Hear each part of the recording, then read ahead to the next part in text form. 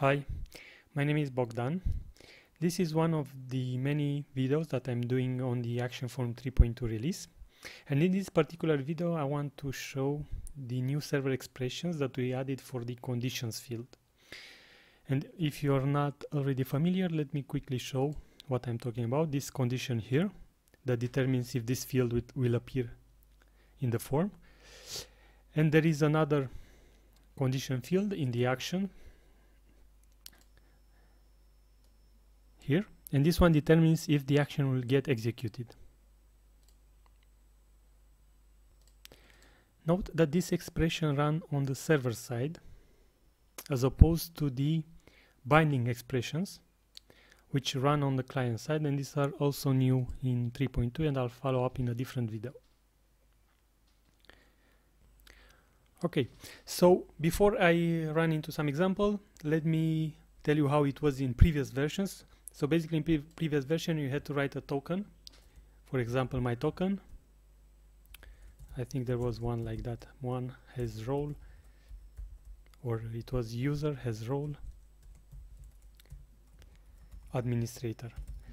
And you had to return true or false, like something like that. True, false, true, something like that.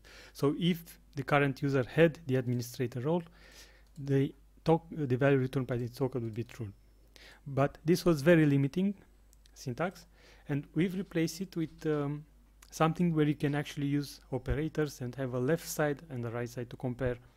And we still maintain the token syntax, so you still can use tokens or my tokens or form fields tokens, but you get to specify what to compare it against.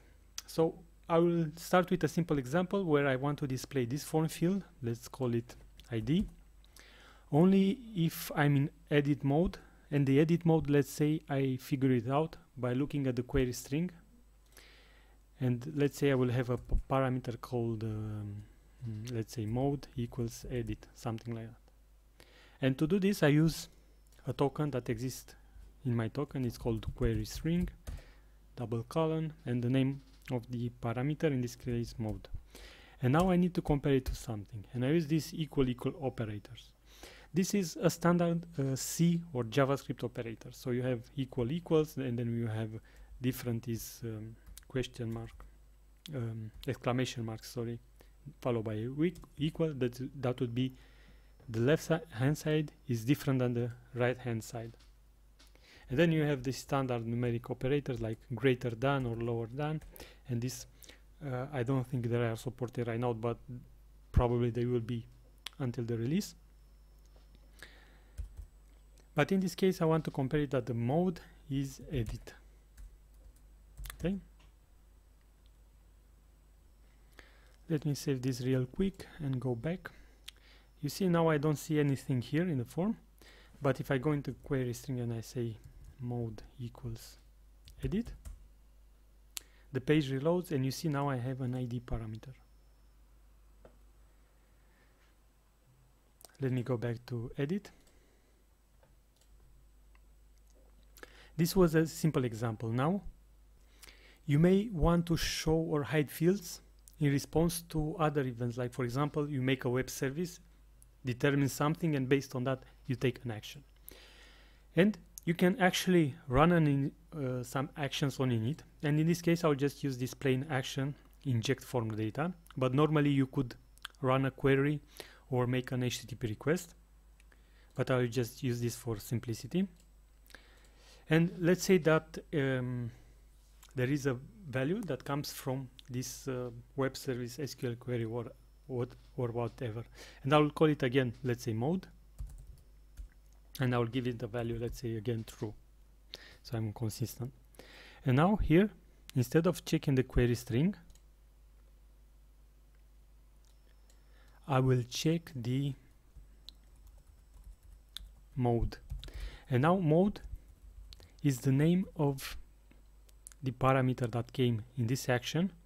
I store it under name mode, and wherever you can use token, you can use this token syntax to access the value of the form data.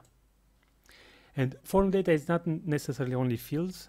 it can be data that comes from actions. Like in this case, I use this inject form data action to add a new field to the collection of form data that I can use here. And again, this doesn't have to be static. It can come from a number of sources. And you can even combine it. For example, you can say mode equals, and here you can use my token. Okay. In this case, I'll just leave it like this. And now I'll save, and I'll go back to demonstrate it. I must have done something wrong. Let me quickly check.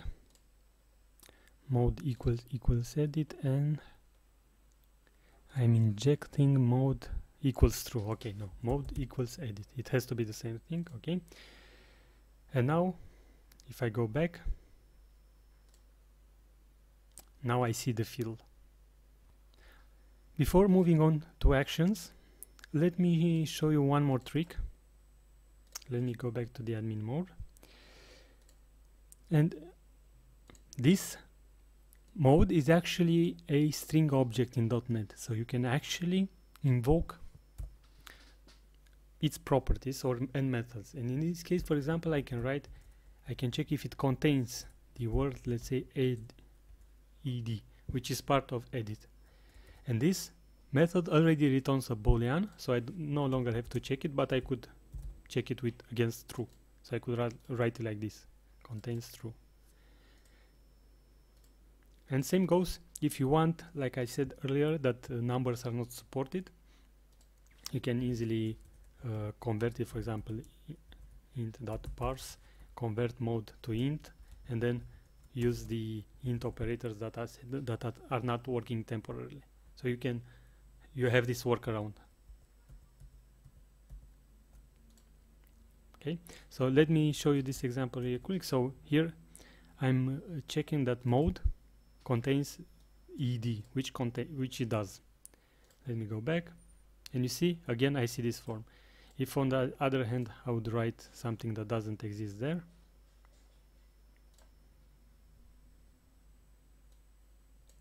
let's say VV, you see the field no longer appears. So that's the trick. You can leverage tokens, you can leverage .NET API like contains, and you can leverage operators like equals with static values, and you can also use form data, and you can also use tokens. And same thing will be for the actions. So let me add a button, call it this submit, and in this button I will add two actions. I will add an action, and I will use display message. Normally for a real life example I could use, for example, to insert data or to send an email, only when some condition occurs. But again, in this case, for simplicity, I will just add two display message and show one of the message when the mode is edit, and the other one when the mode is not edit. You did this in edit mode, and here again I'm using the same syntax, mode equals edit. Yeah, so this is basically .NET syntax, except this token syntax that actually gets replaced with some code before being compiled into an expression and evaluated. So, but the rest you have to think that is .NET syntax and needs to be a boolean. Okay, and in this other I will do the inverse, namely I will write mode not equal to edit.